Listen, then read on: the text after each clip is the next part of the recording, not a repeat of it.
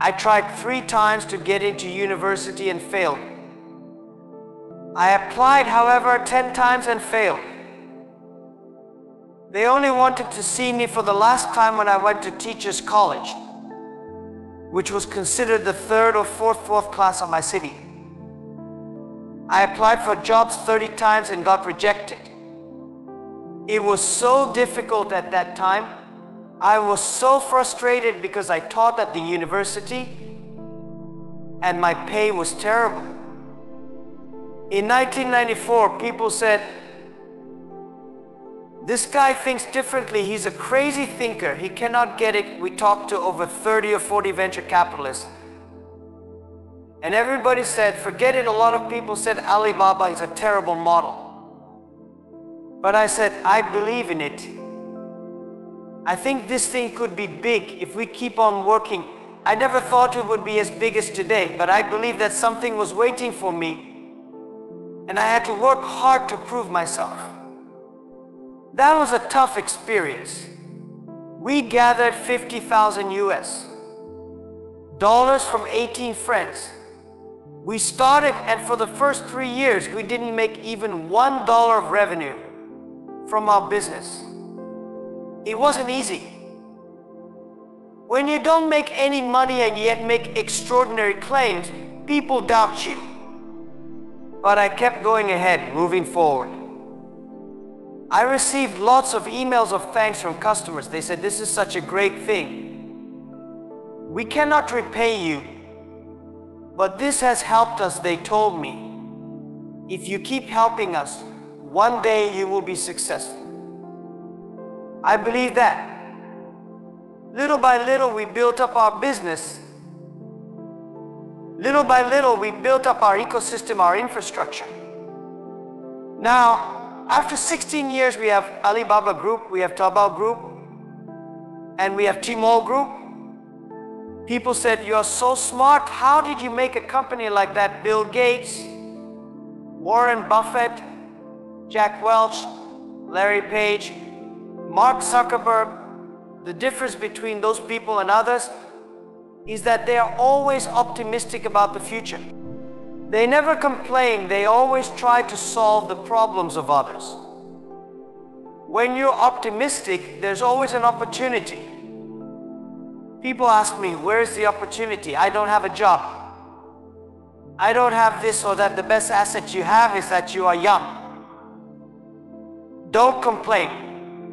Let other people complain. Opportunity always lies where people complain. Think about how you can make things different. And then when you think about it, study and do it. I saw a lot of young people with fantastic ideas every evening, but in the morning, they go to the office and repeat the same routine. If you really want to be an entrepreneur, you have to do things before other people do. You have to wake up earlier than others, and you have to be braver than others. When I was young, I went to Hangzhou Westlake. There was a hotel where many foreign visitors stayed. I went there every morning at 5 o'clock to practice my English. Foreign visitors would come, and I'd practice my English with them. I didn't know why at the time, but I found everything they told me was so different from what my parents, teachers, and newspapers said. Since then, I realized I had to use my own brain. Use your own brain to think. To anybody, to any person, tomorrow is new.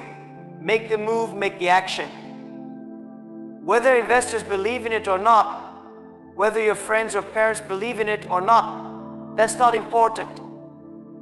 You believe in it. Your team believes in it. Work day and night on this. Make enough mistakes. You'll fall. But you'll stand up. If you really want to work on yourself, think about others. Because only when other people are successful and happy will you be successful and happy. Don't worry about the money. Money follows people. People should follow their dreams. If you have a dream, just go ahead. Failure has been my greatest teacher. Each time I faced rejection, it was an opportunity to learn and grow. From being turned down for jobs to seeing Alibaba struggle in its early days, I realized that failure wasn't the end, it was a chance to begin again, with more wisdom. These experiences shaped me as a leader and businessman, teaching me patience and perseverance. One of the most important lessons I learned was to trust and empower the people around me. Alibaba didn't succeed because of me alone. It was my team's belief in our vision and their hard work that led to our breakthroughs. Leadership isn't about doing everything yourself. It's about empowering others to do their best. Competition and rejection will always be there. But instead of fearing it, I embraced it. Each failure brought us closer to success. It's how we handle these setbacks, learning from them, that led to pivotal moments in Alibaba's journey. Remember, failure is not the opposite of success, it's part of the journey. To anyone struggling with failure right now, my advice is simple: don't give up. Failure is a part of life, but it doesn't define you. It's how you respond to it that matters. I failed many times in my life, failed to get into universities, failed to get jobs, but each of these setbacks was a lesson. I learned that failure is the best teacher. Stay focused on your dreams and be patient. Success doesn't come overnight. If you work hard, keep learning and stay true to your vision, the results will come. No matter how many times you fall, stand up one more time. Perseverance is key. My story is not unique. Many successful people have faced failure. But what makes the difference is the ability to keep going. Thank you for listening to my journey. I hope it inspires you to reflect on your own challenges and never give up.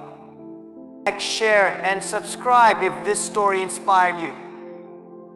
Together, we can learn and grow through failure.